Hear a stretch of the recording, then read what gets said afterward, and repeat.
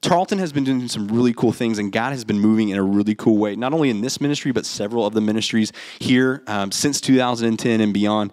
And there are people all over the world that have their roots in something that God did at Tarleton, or during their time at Tarleton. And so I hope that you feel both a sense of urgency and a sense of responsibility as you walk here. And so we're going to talk a little bit tonight about several different things, but I just want you to know that God has done some really cool things in the past, and because I believe in a God that doesn't change tomorrow, today, or yesterday, God is never changing, that means God is still at work on campus and still at work in you guys too. And so I'm honored tonight to be a part, on a Thursday night, just to be one of the things that God is at work in today. And so we're going to be continuing stuff. Real quickly, I want to introduce my family. I think there's a picture up there. Maybe. Hey, there we are. So that's me. I'm Warren. It's nice to meet you guys. This is my wife, Sarah, and this is our daughter, Rin. Rin turns 3 in December, and we've got a baby boy coming right the week after Christmas named Ben. And so Rin and Ben keep us really busy. My daughter has a chocolate milk problem, but we're praying through it. They don't offer rehab facilities for chocolate milk for some reason. We're still wondering about that. Maybe we should open up our own, but here we are. And I need to apologize to you, and the first one's going to be ridiculous because that's where we're at already. But I've got 3 apologies. One, I'm super excited, so I need to apologize for that already. You can tell I'm up here. We're going to have to bring it down here pretty quick. 2, we had a funeral out of state last week for my wife's family, and then I got sick as soon as we got back, and so I haven't seen people that I wasn't somehow related to in over 8 days. And so just being with you, I'm already really excited. And so once again, we'll bring that down a little bit. And then last but not least, 3, the things that we're talking about tonight, when times get rough. You guys have been sitting and chilling in that, marinating in it for 3 weeks. And I've been preparing this lesson for a couple weeks. This is one of those hard lessons that God is still teaching me at the same time. And so I'm going to be all over the map. Excitement, emotional, because there's some raw things when we talk about difficult seasons and what the Lord is doing in them. And so we find ourselves kind of once again in there tonight. And the reason that it's so important is because for those of us who believe in God and non-believe people that do not have any kind of church is not your thing, Jesus, you're I don't know who that is, or maybe I've heard of who that is, or I've started coming around to this thing, I just don't know what I think about it. All are welcome here because we all live on a broken planet Earth, and we can watch the news and know that the world's jacked up just a little bit, right? Yeah, nods. If someone's no, the world's perfect, I'm hey, we need to have a conversation afterward, and let's talk about that. Okay, but we all know that the world's broken, and so no matter where you fall on the I'm religious or I'm spiritual section of life, we will all endure hardships, and we will all find difficult moments in our life. And so the weightiness of what we're talking about tonight weighs on me, and I feel the responsibility of that. And so let's keep rolling, okay? Because the reality of it is Jesus promised that we'll struggle. But before we jump into that, I'm going to go ahead and pray for us, and then we're going to hit the ground running. And yes, this is the speed I'm going to talk all night, okay? So let's do it, okay? So let's pray. God, thank you so much for this evening where we get to sit with your word. Then we get to sit and read a letter from Peter to the early church, the early followers of you who found themselves in a really hard situation. God, I pray that you would speak in a really clear and powerful way tonight. God, give us ears to hear. I pray for myself that you would have me say nothing more or nothing less than what you've asked. And pray for those of us that are here, just that distraction would be put to the side. And Lord, we would fully transparent sit before you tonight. We just pray all these things in your name. Amen. So one thing that's going to be a little different tonight, we're going to cover a huge chunk of Scripture, okay? So we're going to hang out in 1 Peter tonight. I'm going to reference several Scriptures kind of all over the place. We're going to hit a couple of larger chunks of Scripture kind of in 1 Peter 1 and 1 Peter 2 at the very end. And have no fear, we're going to cover a lot of verses right at first. We're going to talk about 2 points in there and then follow up in chapter 2 with the 3rd point there, okay? So when you're like, good grief, he's read 23-something verses, don't worry. We've timed it, it's going to be okay? But the reality is, Jesus promises that there will be suffering, okay? He does it multiple times throughout Scripture, but 2 times in particular. If you're new to the Bible, you've got these 2 sections. You've got the Old Testament, which is God creating everything. We know, a lot of us know that story. Then looking down and making a covenant with Israel, saying, if you will be my people, I will be your God. And as long as you have no other gods before me, I will be with you to the ends of the age. I will be a blessing through you to the rest of the world. And so what Israel does is looks up and says, that sounds like a great idea. And then they go off and worship every single god they can. And God, even though he owes them nothing, and even though God does not get anything from being with Israel, he continually pursues an Israel that continues to run to everything except him and brings them closer to him. Now that culminates when you get to the New Testament, which are 4 different accounts, Matthew, Mark, Luke, and John, of Jesus, who was fully God, fully man, coming off his throne of heaven, living a perfect life, because he was fully God, basically modeling for everybody else what does it look like to live the perfect life. But not only that ultimate pursual of a people that were running away, Jesus dies and sacrificed himself for the imperfection of God's people. And then not only is that invitation acceptable to Israel to be a part of God's people, but through Jesus' death and then resurrection, because death could not hold him back because he's God, because he's perfect. Through his resurrection, he offers an invitation to everyone outside the people of Israel as well to be a part of the family of God. And so then the rest of the New Testament, which is where we're going to be hanging out in Peter today, the rest of the New Testament after Matthew, Mark, Luke, and John, is everyone going, this is how we live a life based on what Jesus did and said, both as individuals and then also as the people of God, the early church, okay? And so we find ourselves at the back of the Bible in 1 Peter, Peter being like one of Jesus' main bros, one of the main disciples, where we know Jesus because he stuck his foot in his mouth a lot. There's moments, really sweet moments, like in Mark 9, where Peter is like, Jesus asked them, who do you say that I am? Who do the people say that I am? And Peter's the one that answers, we believe that you're the Son of God, the Messiah. And he says, blessed are you, Peter, for you could not have known this on your own. That's my summary of it. And then the next paragraph, Jesus talks to these people, and he's like, yes, he says some pretty gruesome things, like he's going to tear down the temple and it be rebuilt in 3 days, which he was talking about himself, the place where people worship. And Peter, who just said, you are the Messiah, you are the Son of God, the Savior of us all, takes him to the side and goes, hey, bro, you shouldn't talk like that. I don't know if that's a good idea. Which we all, in hindsight, we can be like, that's dumb. Why would he do that? This is the same Peter, okay? Much later in life, much wiser, because we all hope we get wiser as we get older, right? Much wiser, but then also a leader of this new group of people who are following Jesus and the things that he said, the early church, okay? So we get to 1 Peter. We've been talking about when times get rough. I know 2 weeks ago that Ben taught you guys over Elisha and how God is continually at work and the hope that comes with that. Daniel taught last week on Job, man, a hard lesson, and the reverence and humility we should have as we approach God, even when we don't fully understand what is happening. But then tonight, we're looking at a completely different thing. We're doing something different because we're not looking just at a person who is having a difficult season or a rough time, but we're looking at a letter written to a whole group of people who are suffering together. Okay, Peter's the writer of this letter, and the audience is a bunch of different people.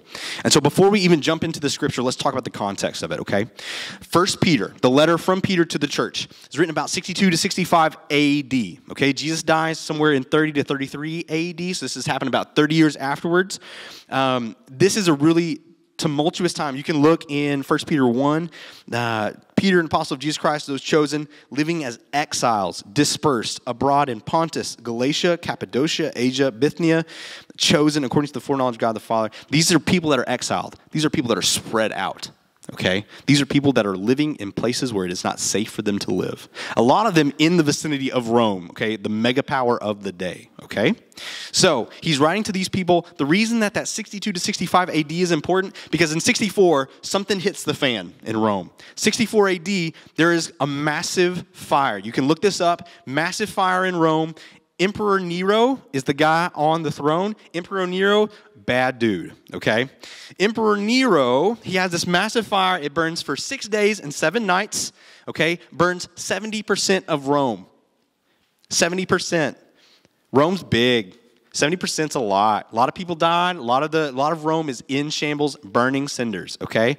So the people needed someone to blame, and they blamed Emperor Nero. Now, there is some evidence that some people think that Nero set the fire himself so he could rebuild parts of Rome, but to avoid the criticism and the assassination attempts and the other things that come with being in power, people started to accuse him, whether he did it or not. He turned and he blamed a new group of up-and-comers that were gaining momentum in the undercurrents of Rome. He looked at Christians and said it was the Christians' fault. They did it. Because, this isn't in my notes, we don't need to talk about it, because one of the most threatening thing for people in power, in positions of power, is to have a group of people that say they serve a higher calling than them. So when people or religious people or like leaders of civilizations are looking for people to blame, it is very easy to point to the Christians or the believers in a deity or a God and say, it's their fault, let's take them out. Because they're the biggest threat, okay? No, I do not want to join the Wi-Fi. Okay, so burns for 6 days, 7 nights. He blames the Christian, and that makes the Christian faith majorly persecuted. And we're not just talking about they didn't get jobs, okay? That's the thing that we kind of say in America, like, oh man, he graded my test harder than everybody else. I am persecuted. That's true. That is persecution because we don't have a harder word in the English language for what these guys experience. And so instead of like trying to summarize it, I'm going to read to you a Roman historian. This is not Christian. This is secular. It was written several years after this event. It's by Tacitus. I looked up how to say that word, so be proud of me. Tacitus said this, okay? Therefore, to stop the rumor that he had set Rome on fire, the Emperor Nero falsely charged with guilt and punished with the most fearful torture the persons commonly called Christians, who were generally hated for their enormities. First, those were arrested who confessed they were Christians. Next, on their information, a vast multitude was convicted, not so much on the charge of burning the city as of the charge of hating the human race. In their very deaths, they were made the subjects of sport. For they were covered with hides of wild beasts and worried to death by dogs, or nailed to crosses like their Savior, or set fire to, and when the day waned, burned to serve for the evening lights. So, just real quickly in case you missed that. Nero said these guys are irresponsible, and he drummed up all this information that made everybody around them hate them. Okay, he said, man, these are the guys that don't want you. They hate humanity. They hate everything we stand for. Look, their Savior calls them to something different. Like we can't stand them. They're not a part of us anymore. And so he rounded up the people he knew were Christians and arrested them. Okay, probably some of them turned themselves over willingly. And then they were tortured to give up names of other Christians, and they were arrested them. And then he tortured them so severely, he nailed them to crosses like Jesus. He's like, if you want to die like your Savior, here you go. Then he covered them with meat and sicked the wild dogs of the city on them, made them run through the streets, made it a big sport. Okay? And we're going to get a little gruesome here for a second, okay? Then he would set people on fire. Burning at the stake was not out of the ordinary right now, but he made Christians the target so severely of the persecution that at night they would hang them to serve as the city lights. Okay? These are the people that believe the same thing. If you are a follower of Christ, the only thing they were convicted of is the same thing that we sit here and talk about tonight. The severity. The flip side, the freedom that we have should not be missed. Okay? So all that said, we get to 1 Peter, who is writing to these guys. The guys that are being hunted, the guys that are meeting in secret, the guys who are watching, if I can be gruesome, watching their friends burn. And we find ourselves in 1 Peter 3, or 1 Peter chapter 1, okay? And we're going to, like I said, we're going to read a pretty big chunk here, so 3 through 9. Blessed be the God and Father of our Lord Jesus Christ. Because of his great mercy, he has given us new birth into a living hope through the resurrection of Jesus Christ from the dead and into an inheritance that is imperishable, undefiled, and unfading, kept in heaven for you. Did you catch that? He's writing to people who are watching their lives being burned before them. And he says, you have an inheritance that is imperishable, undefiled, and unfading, kept in heaven for you. You are being guarded by God's power through faith for a salvation that is ready to be revealed in the last time. You rejoice in this, even though now for a short time, if necessary, you suffer grief in various trials, so that the proven character of your faith, more valuable than gold, which, though perishable, is refined by fire. Is refined by fire, may result in praise, glory, and honor at the revelation of Jesus Christ. This is verse 8. Though you have not seen him, you love him.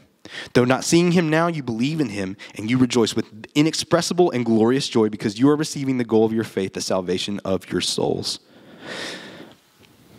You see why context is so important? Peter just wrote to these guys and says, I see you. I know what's happening. This is where your hope is at. We're going to talk about this in a second, but you know that what was not in any of there? One of the things that was not in any of that passage was, it's going to be easy. You will live. Did y'all notice that? He talked about the hope of things that are coming, not the current. We're going to skip to verse 13 because 10, like all the things that we're jumping over are really great, but to suffice it down so we're not reading 2 chapters of Scripture. We're going to skip to 13, okay? Therefore, with your minds ready for action, be sober-minded and set your hope completely on the grace to be brought to you at the revelation of Jesus Christ as obedient children. Do not be conformed to the desires of your former ignorance. But as the one who called you is holy, you also are to be holy in your conduct. For it is written, be holy, for I am holy. And then we're going to skip down to verse 22. Since you have purified yourselves by your obedience to the truth, so that you show sincere brotherly love for each other from a pure heart, love one another constantly, because you have been born again, not of perishable seed, but of imperishable, through the living and enduring word of God. For all flesh is like grass, and all its glory like a flower of the grass. The grass withers, and the flower falls, but the word of the Lord endures forever. And this word is the gospel that was proclaimed to you. Do you hear Peter highlight the short term of life? For a people that were faced with persecution and death was on their doorstep, he highlights the finiteness of it all, okay? And then he points them to more eternal significance. Where is their hope found? Which brings us to our first question. Okay, so we already pointed out Peter never promises ease or relief, which brings us to our first question tonight. Where is your hope found? Okay, because there's some really interesting things about pain, because Jesus already promises that we're going to suffer. Jesus promises, maybe not to this level, okay, not in America anyway. A lot of our brothers and sisters across the world face this right now, like today, and not just the places you're hearing in the news, okay, but like all the time. And I need you to know, like, even though like Christianity is illegal in many countries, including China, the movement of, like, God has not stopped because laws exist. And so, like, even through, like, 1 Peter, when persecution, even in this time that we're talking about with Emperor Nero, the Christian church grew astronomically in the midst of this persecution, okay? Because pain has a way of doing a couple different things. Like, pain makes us really quickly evaluate what's really important to us, okay? It's also a great BS remover. Because some of us, like, we focus on empty platitudes that aren't really in the Bible. And I'm just going to throw out one there. But, like, cleanliness is next to godliness and stuff like that. That doesn't hold up nearly as well when someone's trying to beat down your door to get to you. Okay? That is not something that the early church that Peter is writing to was worried about. Okay? They also weren't concerned with, like, quotes that weren't in the Bible at all. So, like, live your best life now, or if you name it, you can claim it, different things like that. Like, the church that we're looking at in the Bible, like, was not wrestling with whether or not that was true, because they were being hunted. Nobody said, name it, claim it, I want someone to come to my house. But that's the reality they were facing, right? And so pain operates as the great BS remover for our life. And so because of that, the Christian church was growing astronomically. But where is our hope found? That's the first question. And we can find it in several different verses. So verse 4, he says, into an inheritance that is imperishable, undefiled, unfading, kept in heaven for you. What's he talking about there? Verse 8 and 9, we see it again. You have not seen him, you love him. Though not seeing him now, you believe in him, and you rejoice with inexpressible and glorious joy because you are receiving the goal of your faith, the salvation of your soul. And then we see it again at the very end of what we talked about, 24 and 25. For all flesh is like grass, and all its glory like a flower of the grass. The grass withers and the flower falls, but the word of the Lord endures forever. And the word is the gospel that was proclaimed to you. Okay? So what is that word? Like gospel. Like we know what it is. We've heard it from stage a million times. But the reality is when they said gospel, we don't have a word for that in English. What it translates as is good news. Okay? And it's a good news that's different from any other good news. Now we know, okay, that all of us are imperfect people. We all have sin in our life, which is just imperfection. It stands at like contrast to who God is in his character. And so because of that, we're separated from God. Now, throughout Scripture, when something's sin or when something is imperfect, something has to die. Okay? And so you can see in the very beginning of Genesis, an animal dies to produce covering for Adam and Eve. And we see that continue over and over and over, Jesus being the ultimate sacrifice for all of those things. Because he lived a perfect life, like he can be the sacrifice that covers. And through that invitation, he presents it as a perfect gift, Romans 6:23 says. But the problem with the gift, not the problem, but the problem with the gift is even if I go and pay for something, I've got a younger brother, he's 2 years younger than me, also went to Tarleton. If I got my brother a birthday gift and I set it on the table and I even paid the extra money because I'm bougie and get like wrapped at the store, and I set it on the table and I put it on his card, it's like, Nolan, and I put it there. If he never accepts that gift, if he never takes it, Yes, I purchased it. Yes, I paid the money that was needed. Yes, I provided it. But my brother never accepted it. Okay? It's the greatest act of love is to say, hey, I've done this for you, but whether or not you want it is up to you. Okay? And so what the gospel is a message that it doesn't matter it doesn't matter what our circumstances or what we've done. We can never erase our imperfection. Jesus comes and takes the place for us. And he says, I will take on his imperfections so that he can have a relationship with God and be presented as perfect through me. No longer is he Warren Etheridge. He is a son of God. He's a part of the kingdom. And that invitation is to each and every one of us. Because the reality is, of a God who created the whole universe, he knows you better than you know yourself. And so for those of us that sit and go, God can never understand the darkness of my life. Oh, he does. Way better than you do, right? And so each one of us has an invitation, an open invitation to that, where Jesus stands and waits and says, here is what I've done for you. Would you like to be a part of it? What a cool invitation, right?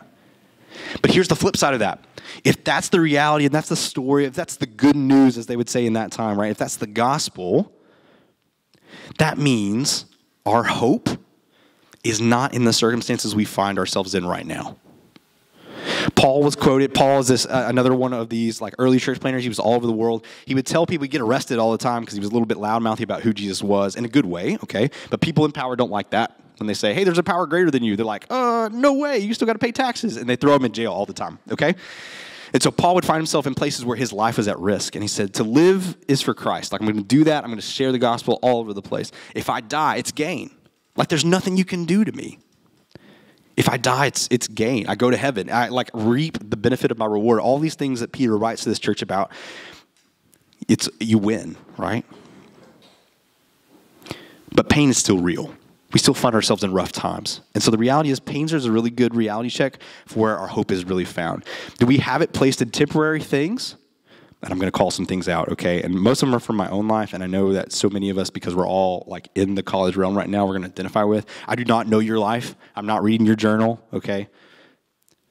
But some of us put our hope in our job, present or future, okay?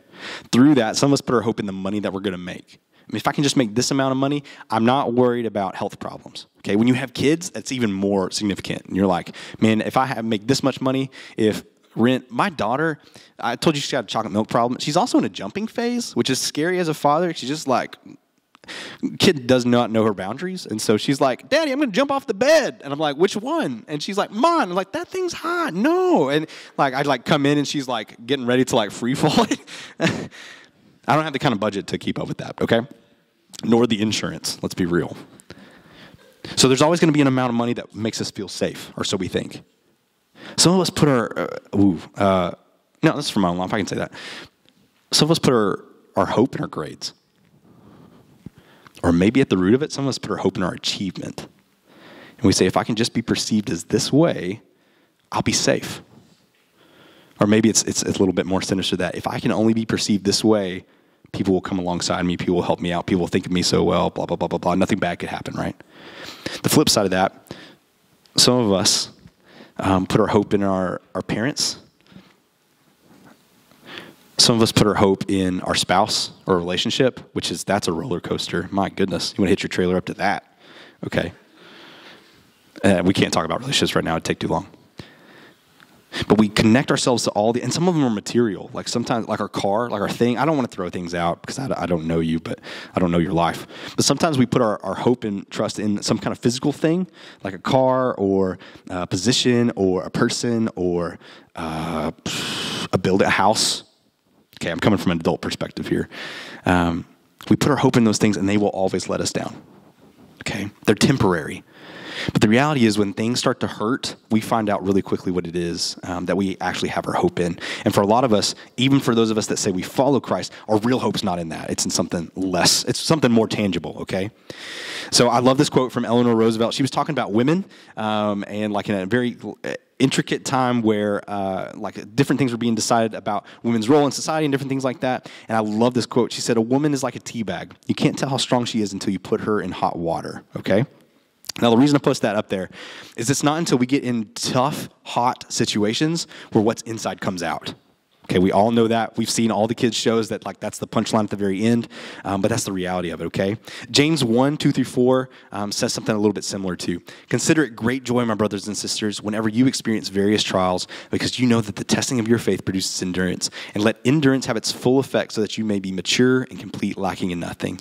So guys, from that, testing produces endurance. And not testing like OChem testing. Like we're talking testing as far as like, man, you were in a difficult season of life. For some of you, you're like, that's the same thing, bro. Like, I don't even know what you're talking about.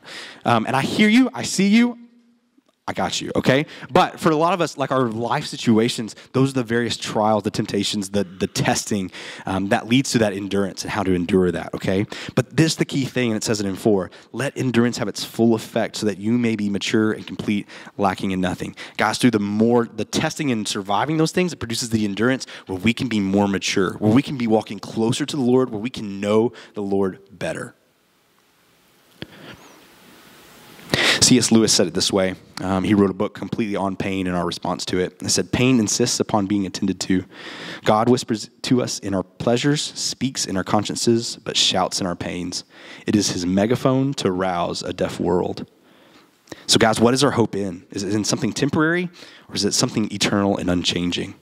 But guys, in the meantime, like the question we have to ask is, what are we doing? Like trials are happening, tough situations, rough situations are happening all the time. What are we doing in the meantime?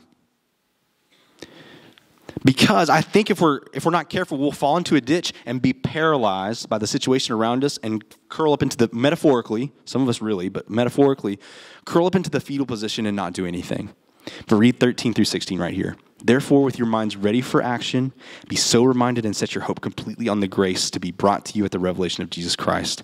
As obedient children, do not be conformed to the desires of your former ignorance, but as the one who called you is holy, you also are to be holy in all your conduct. For it is written, be holy because I am holy. Guys, we don't go back to our old ways. 22, since you have been purified yourselves by your obedience to truth, so that you show sincerely brotherly love for each other from a pure heart to love one another constantly because you have been born again.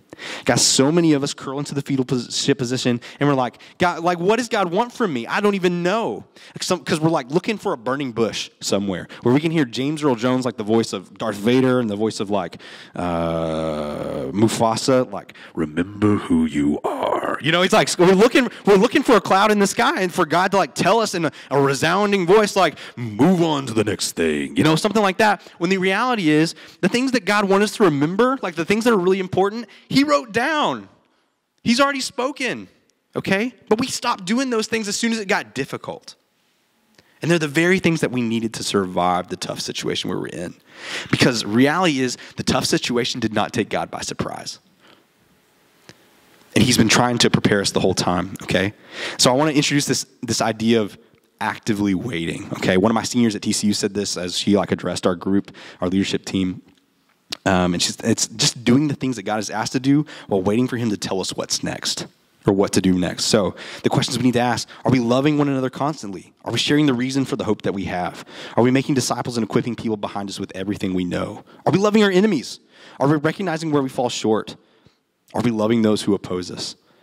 Because the next question is, how do we treat other people in these rough times? Okay, so this is the last scripture we're looking at, and then we'll be done.